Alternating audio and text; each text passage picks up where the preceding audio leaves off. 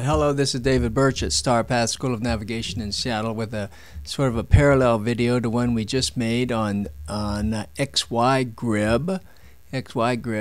That is just a quick demo of how to load a GRIB file. Nothing fancy yet, but just how to load a GRIB file. In this case, we're using OpenCPN. The other video does the same thing on using XY GRIB. But XY GRIB is just for looking at the XY GRIB doesn't have navigation or charts, nautical charts, and so if you want to load the GRIB files into a program where you can actually do navigation, in fact you can do even weather routing, optimum weather routing with OpenCPN, then we need to get GRIB files into here. And the main job of this video is part of our quiz. It's in lesson 3. Quiz 203, I think, problem number 26, and it asks you, that question asks you to be sure to confirm that you looked at one or two of these videos on how to download GRIB files. So we're going to start with this one. The question says, explain in detail how you download, say, wind and pressure, GFS model, wind and pressure for 300 miles around Nassau. That was an example given, and Nassau was defined as something like 2505 north and 7721 west. So we're going to do some kind of hybrid here, but OpenCPN has a lot of functionality that lets us do this a little, almost in one sense shorter, and another sense different from XY GRIB. So we'll start out with finding out the region we want. And here, that's in the Bahamas over here somewhere. So one trick you could do is just go anywhere here, right-click. Oh, I should also say we have quite a few videos on the use of OpenCPN, so some very basic ones starting from the beginning. So we start out, I'm going to right-click and I'm going to drop a mark, and I'm going to go right-click again and ask for the properties of this mark. I'm going to find Nassau is what I'm doing now, N-A-S-S-A-U, Nassau, and I'm going to say it's at 25. Here it wants decimal degrees, like maybe 0.1, say. And then western longitudes are negative, so this would be minus 77. Let's see, 20 minutes, that's like 0.30, something like that. But now we can do a trick here. We're asking for the problem asks us to get the weather within 300 miles of Nassau. So now I can do a trick. I just turned on range rings about that point. It's going to put Nassau in the right spot. And now I'm going to draw one range ring, and I'm going to put the radius of that 300 miles. So that's going to solve that problem for us right there. So there we go. That's where Nassau is. If we zoom in, yeah, that looks about right. Oh wait, yeah, that's pretty good, close enough. And so, but we now know where 300 miles is. So we want to get the weather somewhere around here. So now the GRIB files, that's this plug-in here. And oh, it's showing some previous data. It will always remember the data that you had before, and I worked through this once. Let me just take a quick look here. Oh, there's nothing there. That's interesting. It has stored the data even though the data is no longer there. Maybe if I actually let me close the program and then open it up again and see if it still remembers it. Now I'll turn this on. No, okay. So what had happened is I just did a quick case to be sure that mainly so I could find the directories on this computer. I didn't know where they were. I'm on a virtual machine. So here's Nassau, and now they're all gone. So that was interesting. It stores a GRIB file even though you've deleted the original GRIB file, but that doesn't matter. So to get the GRIB files, it's this plug-in right here, and we have two ways to do it. One is, and we're going to come back to this because in the end it's the best way. It's just going to say, show me one that I downloaded some other way from some other source, and I put it somewhere I know, like this is a downloads, and that's what we're going to use. But But the other is, let's take advantage of their tool, which is going to tell us how to ask for it. And it's going to use SailDocs. You could use SailDocs or XiGRib, but I'd recommend SailDocs for now. We do want GFS. It has a couple other models. But and again, we're using this just to have it build the stuff we want here for the time being. I'll show you that. So here's NASA. And we want, let's just say we want a resolution of 0.25 degrees, let's say every 3 hours, and we want it for 3 days. And then you see it's creating the SailDocs email request. This is just an overflow for the line. I'll show you that in a moment. I don't know why that's there exactly. But and it defaults, the OpenCPN GRIB requester here defaults to wind and pressure, assuming you always want that, which is reasonable, I think, probably. And then you can add other things if you want to. But the main thing is generated this, but it really doesn't know where we want yet. So we hit manual selection. Manual selection, now we know where we want. We want a box something like this. Right? Something like that. So that's what we want. Then once you've drawn that, you come back here and click that again. Now it's back and it's put in the dimensions that we wanted. So we've used this tool to do something. It created the right format here and with the right dimensions, and it asked for this is 0.25. I'll address this here in a moment. And then wind and pressure. And then you say send. Send. And then now at this point I'm going to hit send here just for the heck of it. Now it's opening in the way this works is it's assigning that. It's going to create an email in your default mail browser that you've assigned for that computer.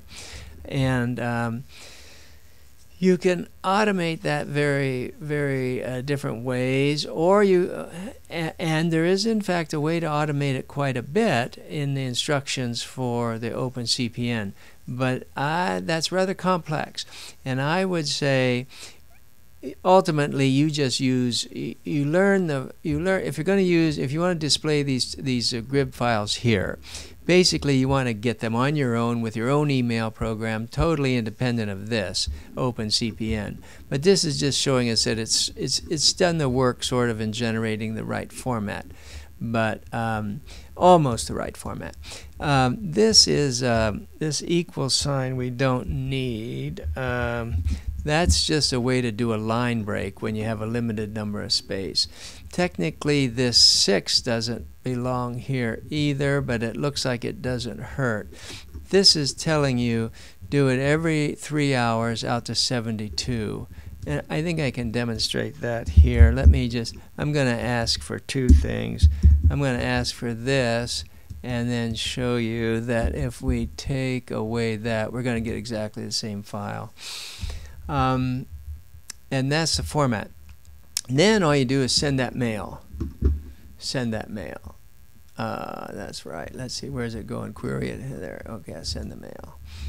So that's sent the mail. And then this thing, SailDocs responds very quickly. That'll be certainly probably less than a minute.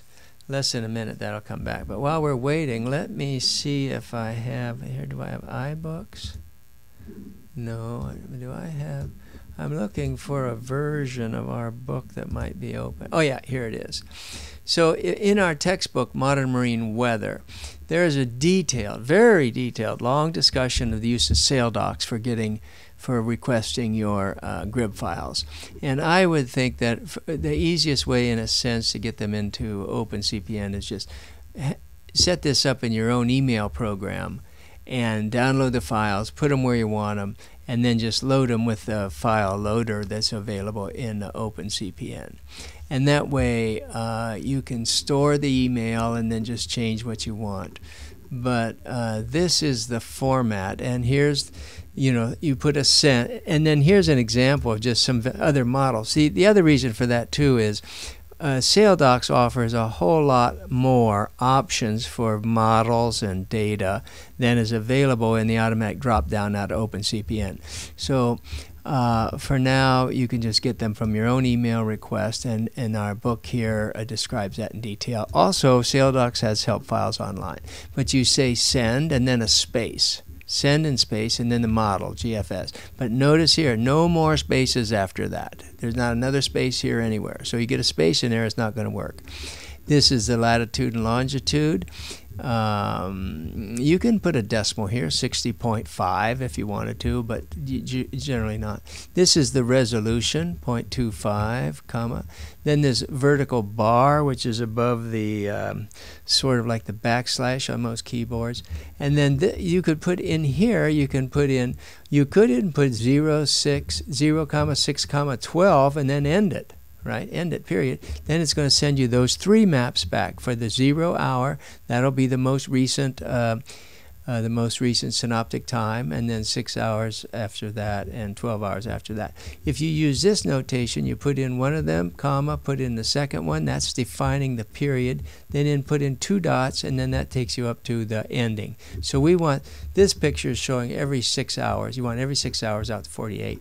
Pressure and wind, and you just have to know what these abbreviations are. And here's some sample for the NAM, the HER data, National Digital Forecast Database, and so forth. So that's that. Now, if we go back to our program here, let's see, cancel, we're done there. So we should, and we put in this program here, I think, let's see, yeah. We set up Thunderbird as a default mail server in this machine. So let me go to the get messages. Okay, so that we asked for 2 of them, and there's the 2. These are actually going to be the same. Now let me go down here. So there's the mail. And I could read it, but all I really care about is this attachment down here. That's a GRIB file. It's about 300K. I can right-click that and say Save As. And then where is this? Users Default Downloads. That's perfectly good. Okay. Now, I'll do this other one too. Right-click, Save As, and put that in there. Okay, so we're done. So that's it. And that's done with a sort of linked, the default mail program was sort of linked through here, which is convenient, or you do this totally on your own with your email. Now we don't, this is the one where you're generating the one yourself. This is where you just go get the GRIB file that's already stored. And so, and the reason it's come to the right place is because the last place I was the right place. First time you click this, it'll be some random place in your directory. Then you have to go to the right place. But the next time you hit that button, you'll be in the right place. So you just click one of these things and say open. And there's the data that we're after. That's in a sense the answer to the question. You've done, once you've seen that and done that, you've done everything. And then, well, this program, this is a nice program. It deserves more attention on this GRIB viewer. But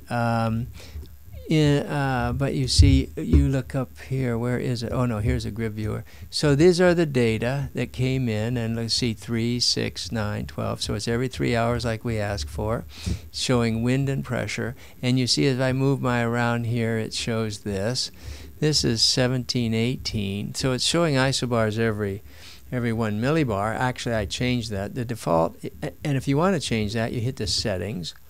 And now here's where you look, here's all the different things, parameters you can download. This one we only have 2, pressure.